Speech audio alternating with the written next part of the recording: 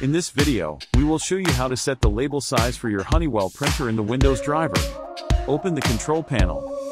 Choose Hardware and Sound. Click on Devices and Printers. Navigate to the Printers and Scanners section and select the desired printer. Click on the Printing Preferences menu. In the Printing Preferences window, click the Page Setup tab. Click the Stock Name drop-down menu. If the correct stock size is already listed, select it. If the size is unavailable, click New. Then New Stock windows pop up. Enter a descriptive name for the new size. Enter the width and length measurements for your label.